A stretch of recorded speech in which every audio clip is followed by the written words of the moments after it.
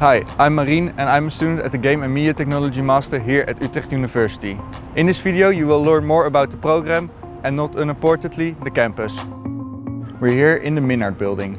This is located at Utrecht Science Park. Here you can find all kinds of facilities, and in this building you can find the Faculty of Science and our Master's program. As a student you will spend part of your time following lectures, like in the lecture hall behind me. But you will also spend time researching in our labs, like the motion capture lab. Let's hear what our teacher has to say about this. Game and Media Technology is a 2-year research master's program. It is the only one with a research focus in the Netherlands.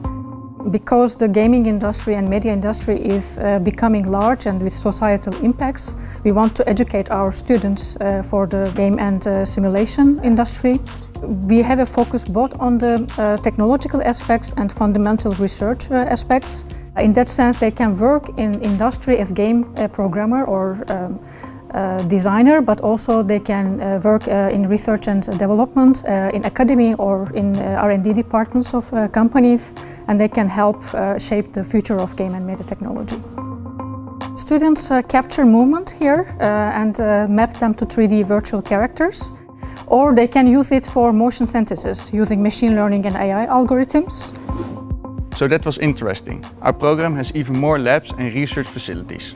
We also have a lot of places where you can study or hang out with classmates. Let's hear what one of them has to say about the program. I chose this program because since my childhood I always wanted to build games, and Utrecht University offers a program that allows me to get everything I want from professors that are in the state-of-the-art technology, so I can learn everything. My favorite course would be crowd simulation, where you learn all the techniques that have been used in crowd simulation from the start. So from bad simulations to state-of-the-art current simulations where you have a lot of algorithms being used to render it. My advice for future students is to really love C++ because it's going to help you on a lot of courses during the masters, and it opens the door for several of them. Also really love the technology behind games, because you're not going to build per se a game during the masters, you're going to learn the fundamentals to make them. At the campus there are also many places where you can grab a lunch or coffee, like here at the Spar. Or you can go outside. Here you can visit one of the restaurants or food trucks. Behind me you can see the university library at the Science Park. Here you can find a quiet place to study.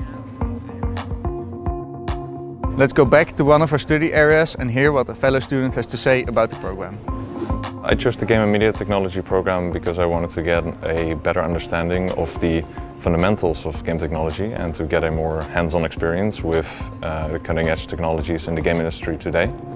The Game and Media Technology Master program for me is computer science, but with a heavy focus on game and interactive technologies.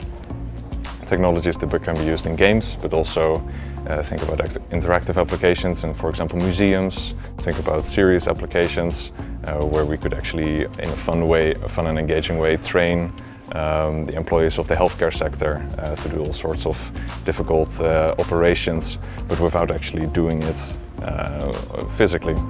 I chose to study here at Utrecht University because of the great atmosphere. So thank you for joining me today, and I hope to see you at the Masters Open Day.